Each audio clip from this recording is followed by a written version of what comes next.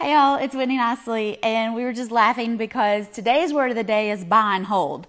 And it's not a very good dictionary if I'm putting multiple words in on one phrase. But a buy and hold investor is somebody who's going to buy a property and hold it until either they die or the house crumbles. You are literally buying, holding it, and forgetting about it.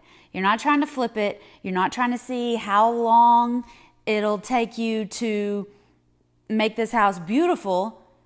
You're really just sinking your money in on it and waiting to get your money back. Buy and hold investors are kind of the old and slow way of doing real estate, but it can be effective if you're old and slow. If you have any questions, go to whitneynicely.com and let me know. Bye.